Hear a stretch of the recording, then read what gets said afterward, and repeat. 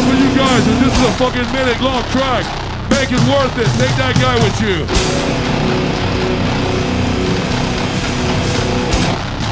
Move it up, Vienna.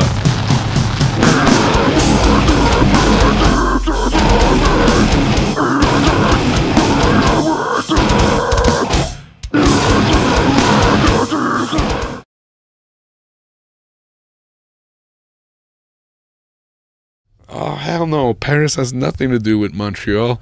Paris is French. French are like but you know, cousins. You know, it's like yeah, we're related, but and they're cool and everything. Yeah, we always have great shows in Paris. Yeah. So like we can't deny it. It's always good. Yeah. We have a good reception. People treat us really good, and I think the fact that we do speak French, we have a certain connection. But we can't say it's like home. It's not like home.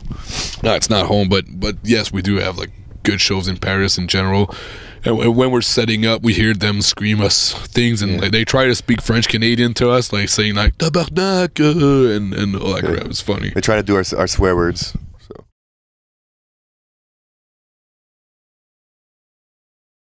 Yes, we did our festival runs in Europe in 2009. I remember Partisan. I think we played. It was like 12:30 or 1 o'clock. Yeah. We played really early. It was a good show, but we played early as hell. There's actually a video on YouTube. It's us playing Nevermore at and I remember clearly before that show we were driving from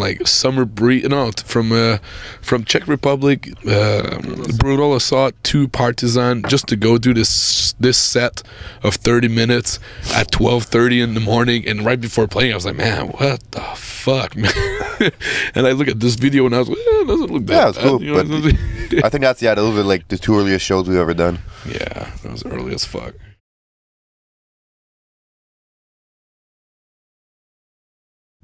Hell no, man. You go on stage and you turn the switch on, man, and you do what you gotta do, man. Show one switch person or a on. million people, it's the same thing, man. Yeah, every person who's there paid the ticket to see us, so you gotta give him a show, man. Like I said, if it's one person, well, he paid to be there, so you gotta give him a show, or else it's disrespecting the fans. Yeah, even when we practice a song in a jam spot, we sometimes go crazy.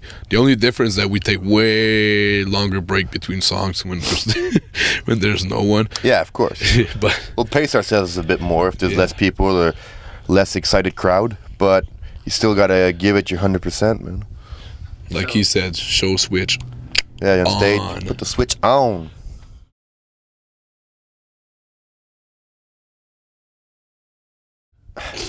Like I said, that doesn't happen because you got to turn that switch on. You know, if you're sick, there's no sick days on tour. If you're sick, you play the show. Yeah, man. You're not in the mood. You get in the mood. Yeah, you get. You do whatever you got to do to get in the mood.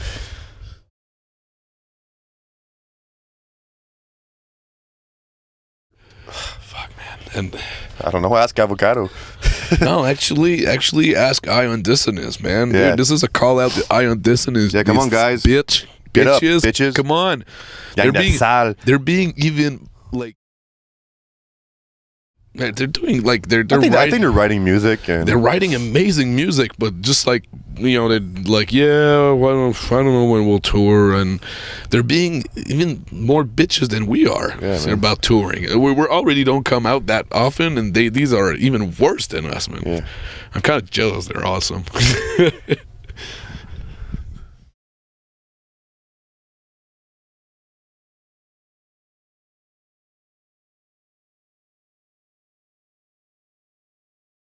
Man, I like original titles, so it could be, the backseat of a Mercedes best of, Could be something cool like that. You never know, man, what we can come up with. It's always a mystery with us. I don't know, it would be like...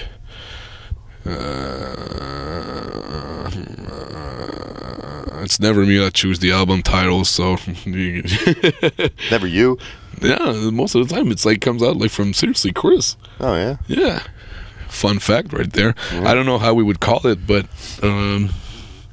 I don't see that happening. You gotta be original, man. Just doing best of, everyone's done it before, so you gotta put something out there, make people think, ooh, what is this? It would probably be called Listen to All This CD and Get a Headache for Show. Yeah, the Headache CD. Yeah.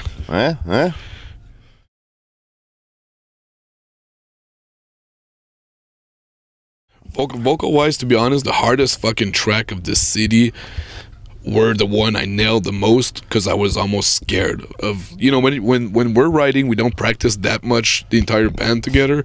So I'm more like with the pre-prod and imagining the vocal patterns. So when it comes in studio, I'm like, God, I hope I can do it that fast. And songs like Symptoms goes pretty fast. And I think left hand too, that tapping at the beginning, man, that was pretty chaotic. Yeah, that was not an easy task. Let me tell you that. Yeah, but it ended up that you practice so much those parts that you get in studio and you do it in one take or something. And the one that are easier, sometimes you end up taking more takes because you underestimate the track or something.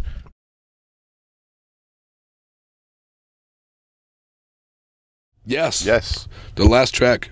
But it wasn't because it didn't made it like we didn't like it or anything, but it was more not enough space. No, it's because we wrote that track like not even a year after Dystopia was released, and it didn't really fit with the EP. The EP was like an old thing, like and there was no place for Unearthed on this track, on this CD. So it actually was the last track that we finalized for the full length also. And to be honest, like, it's one of my favorite track of the album. It's just that I don't know. The problem is I still know most of them as working titles. So we call it Metroid and Me. Metroid and Me, which is Pedestal. Pedestal. Pedestal. Pedestal. Pedestal. Yeah, pedestal sounds too much like you know, pedestal. Pedestal, I don't know. Yeah, Pedestal is my favorite song.